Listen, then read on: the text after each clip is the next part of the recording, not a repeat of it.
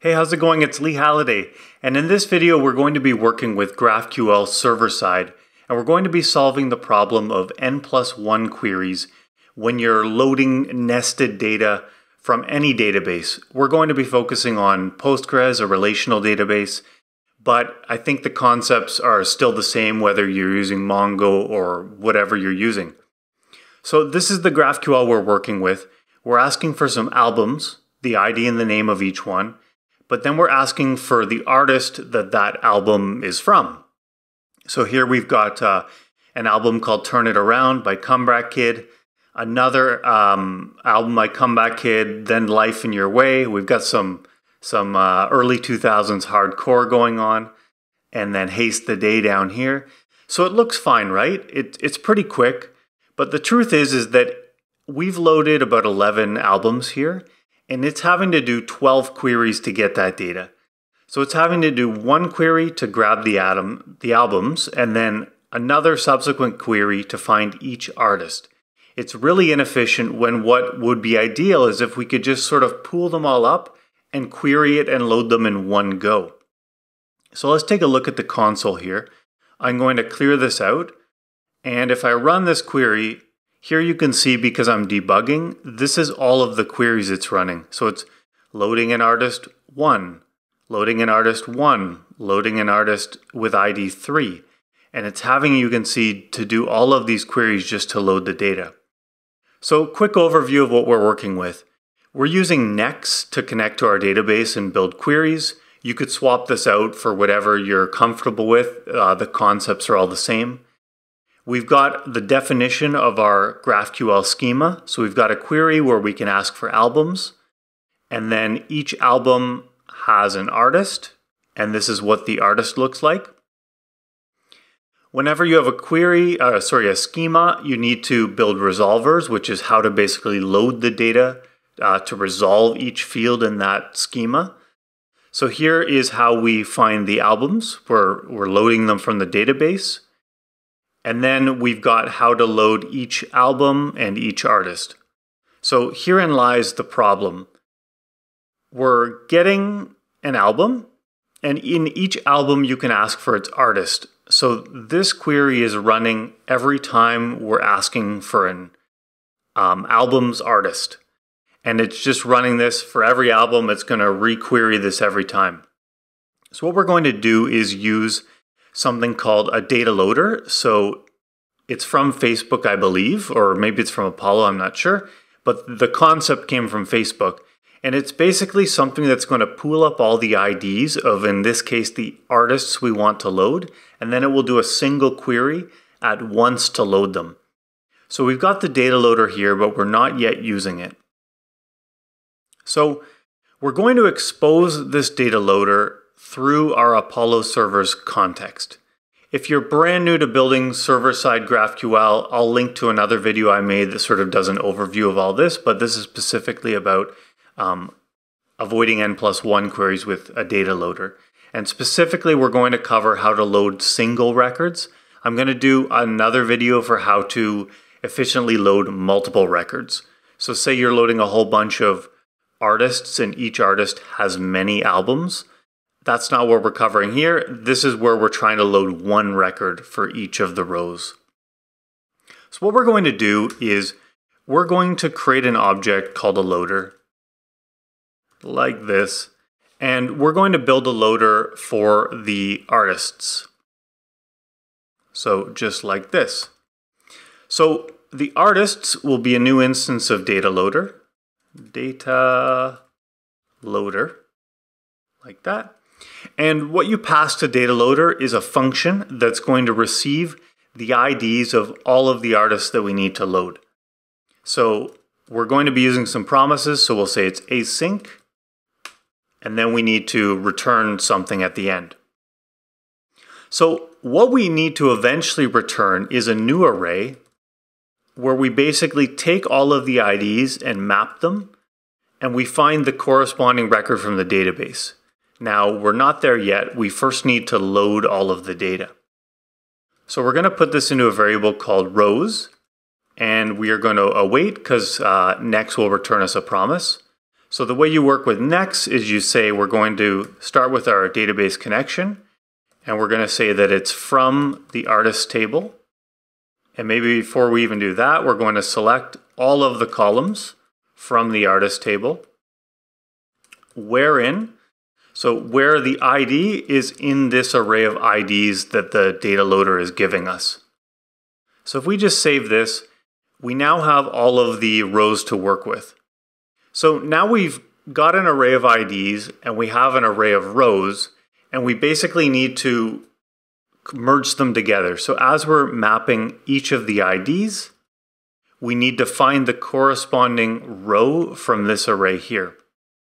Now this could be inefficient if for each ID you're having to loop through all of the rows. What if you had 1,000 rows and 1,000 IDs? You're having to loop 1,000 times 1,000 times. That's a lot. So we're going to introduce an intermediary step where we basically take the rows and create a lookup object so that it's a lot easier to find the corresponding row that matches the ID. So the way we do that, we can call this lookup. And what we're going to do is take the rows and reduce them. So the reducer function here will always receive the accumulator object and the row that we're currently iterating over. And we'll start this off with an empty object that will eventually populate. So what we'll do here is we will take our accumulator and we will set using the row's ID as the key, and that will be equal to the row, and then we'll return the accumulator. So what we've ended up with now will be an object that sort of looks like this, where you have like ID1 is this row, oh boy, row and all of its data, all of its columns and whatnot. We've got ID2 and its data, etc. But because we've done this, it's a lot easier now as we're mapping the IDs and we're trying to find the corresponding row record. What we can do is just use the lookup and try to find the corresponding row. A lot easier than re-looping through the rows every time. Now it may not be found, and in that case we're just going to return null instead. So if this is truthy, it will return that, or so else basically it will return the null value. So I believe this is good to go. We now need to pass our loader into the context. And by passing loader in, we can now go up to our resolver, and rather than resolving each artist like this, we can take our context, access our loader here, and we can return loader dot, so we're working with loader.artists here. And we want to load the artist that has an ID of album.artistID, like this. So let's clear out the console so we can make sure that it's doing the request more efficiently now. We'll come back here, we'll perform the same query. The results look the same, so I believe it's good in that respect. And here you can see that instead of doing sort of 12 queries, it's displaying 3. I actually only think it's doing these last 2. For some reason with Knex, when you're debugging, it always shows sort of this first query twice.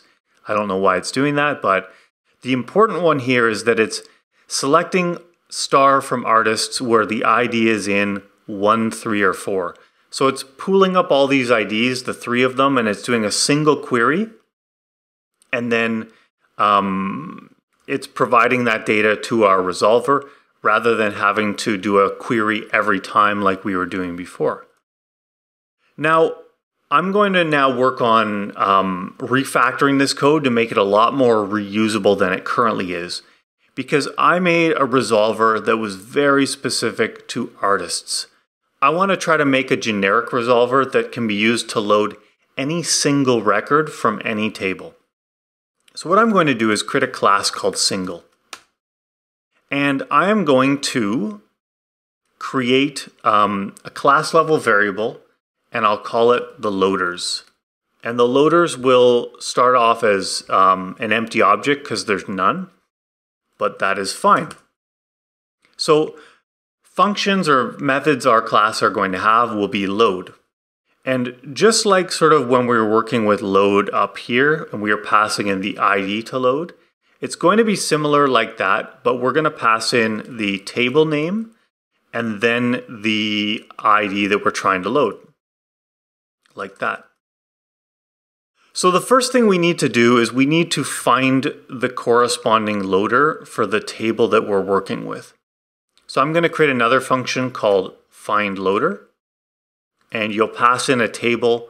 It will either find or create a new instance of that loader and return it. So what we can do here is we can say, if there is not a loader for this table already, so basically we'll have one loader per table. If there is not one, we'll need to create a new one. So here's where we can basically come down and copy this loader here, and we can come back up here. Sorry, this should be this because we're in a class. So we're going to say this loaders at the table is a new loader. Except, and the only thing we really need to change is we're not always selecting from artists anymore. We're selecting from whatever table we have a loader for. So we'll come down here after the if statement and we will return the loader that was either already there or that we just created. So the loader at the specific table. So we'll come back up to our load function, and what we'll say is we'll say const loader is equal to this dot find loader. We'll pass in the table so it can either find one that already existed or create a new one. And then we can return loader.load for the ID that we're trying to load. So if we take this class, we come back down to this loader object we have, and instead of creating one for artists, we're actually going to create one sort of to be used for any single record that we want to load from the database. And we'll say single is a new single loader, like that. So now we need to refactor our code slightly to be able to use this new single generic loader rather than the one that was specific to artists. So we'll come back up to where we were using our loader, and I'll just keep the existing line here for now so we can see what's changed. So loader is our sort of object that has all of the loaders in it that was passed to context.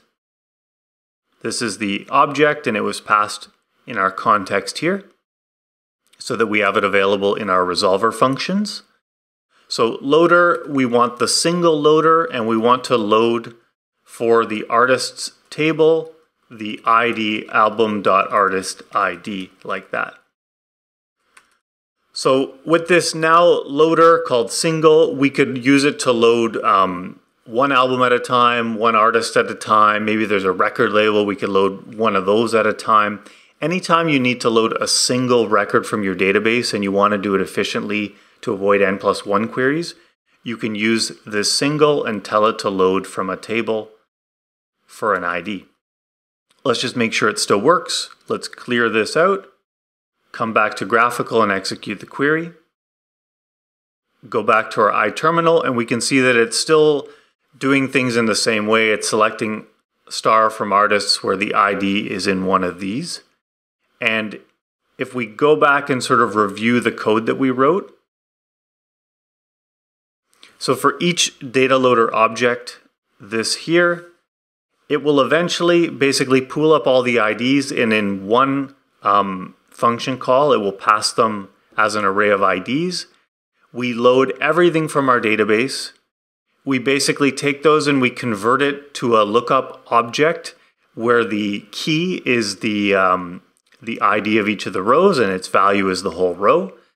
And then we take our IDs, our array of IDs, and we map them where we want to find the corresponding row using the ID from our lookup object. And if it's not there, instead of undefined, we'll return null instead. So that means the value returned from this resolver function will be either the artist or null if that's the case.